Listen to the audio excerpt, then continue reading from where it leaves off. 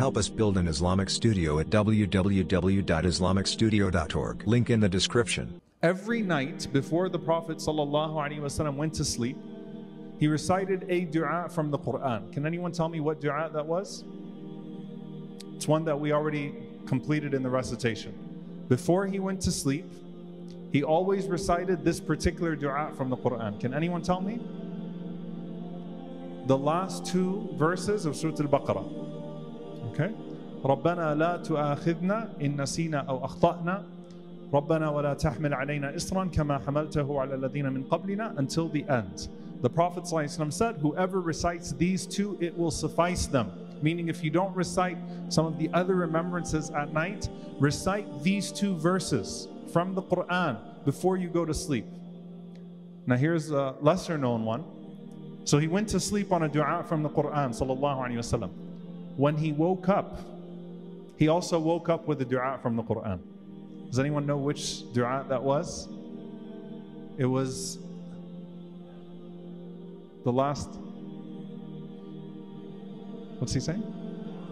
The last verses of Ali Imran, which were recited, extra credit, what rak'ah?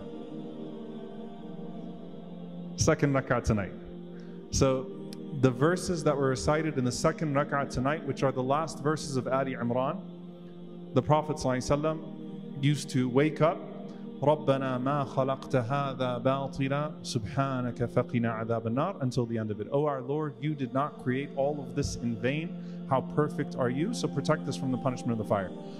This is such a profound reality, just for a moment, because we've already covered these du'as. He went to sleep on the end of Al-Baqarah. He woke up on the end of Ali Imran, which shows you the power and the virtue right away of these du'a from the Quran, of these supplications from the Quran.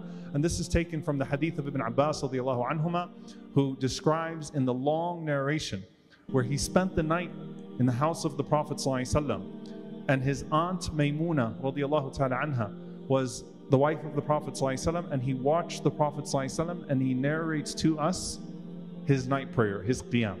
And he said that he woke up, sallallahu alayhi wasallam, he rose up quickly and he recited the last verses of Ali Imran, this profound supplication from Ali Imran.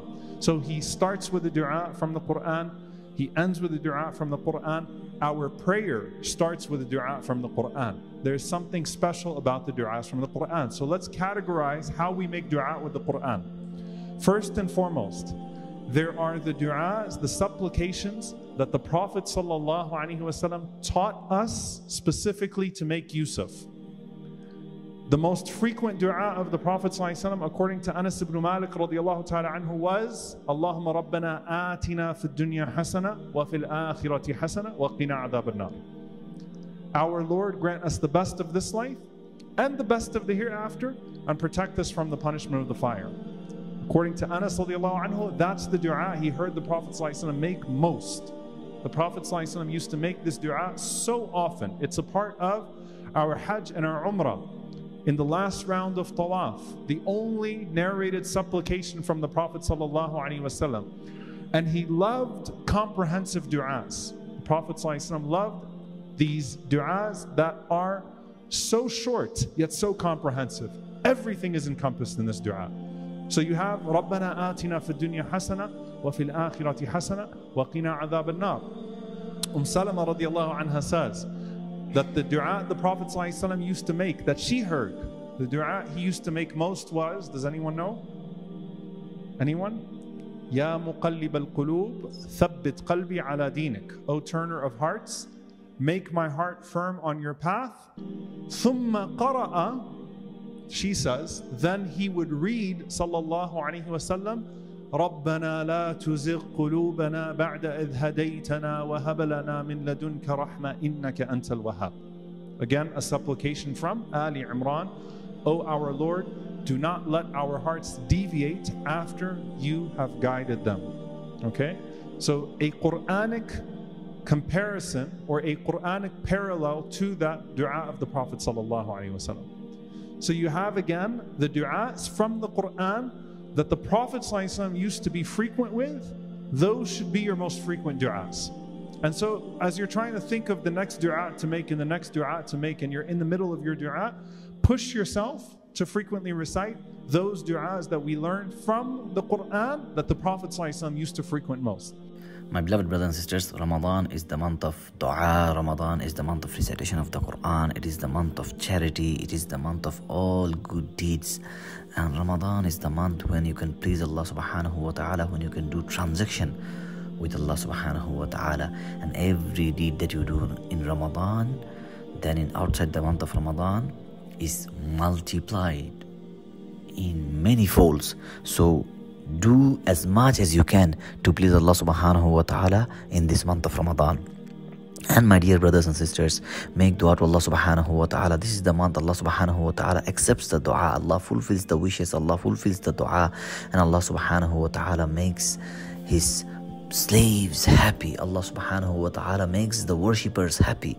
My dear brothers and sisters, this is the month when you can turn towards Allah subhanahu wa ta'ala and ask Allah for whatever you want, and ask Allah subhanahu wa ta'ala for the things you want, for the things you love, and for the problems that you are going through. And every night, Prophet Muhammad sallallahu alayhi wa sallam said, if you recite this dua, which are the two verses of Surah Al-Baqarah, the last two verses of Surah Al-Baqarah, if you recite these two, it will be enough for the whole night. And if you don't have the ability, or if you were kind of busy, or if you had some other chores to do, so you couldn't recite the Quran much, if you just recite only these two verses of Surah Al-Baqarah, the last two verses of Surah Al-Baqarah, then it will be enough for you. So my dear brothers and sisters, memorize these last two verses of Surah Al-Baqarah. They are very important and they are easy to memorize. Learn them, understand them, and recite them often. At night, recite these last two verses of the Surah Al-Baqarah and it will suffice you.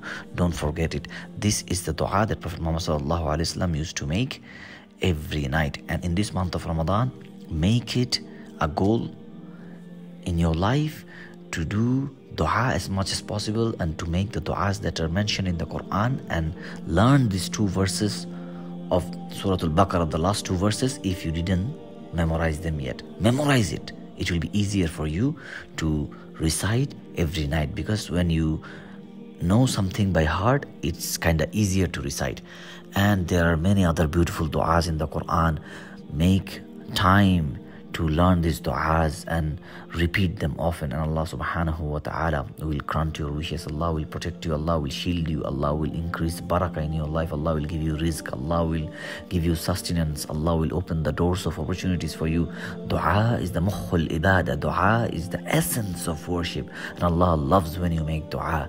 But wasta'inu bis-sabri was-salah, make dua with patience and prayer. And Allah subhanahu wa ta'ala says, Udu'uni astajib lakum, call me, I'll respond to your call. Help us build an Islamic studio at www.islamicstudio.org. Link in the description.